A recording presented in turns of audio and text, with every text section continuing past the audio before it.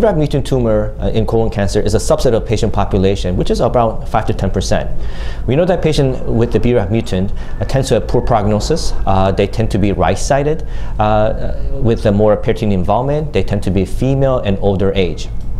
We also know that most commonly the V600E mutation occurs about 90% of the time. What we know so far from the data is that a patient with BRAF mutant tumor tends to have poor prognosis. Unlike the patient with BRAF wild type, their life expectancy is only anywhere from 9 to 14 months, versus some patients who are BRAF wild type where they live up to 2 to 3 years.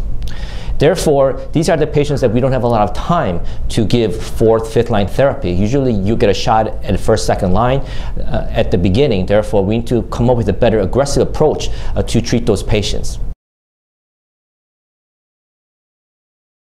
Therefore, now in 2019, we have targeted drugs that actually targets the BRAF pathway. In the past, there has been a lot of robust data in melanoma and other diseases in a patient with BRAF mutant tumors, where if you give a BRAF inhibitor by itself, it seems to have a very strong efficacy in terms of response rate, overall survival, and PFS.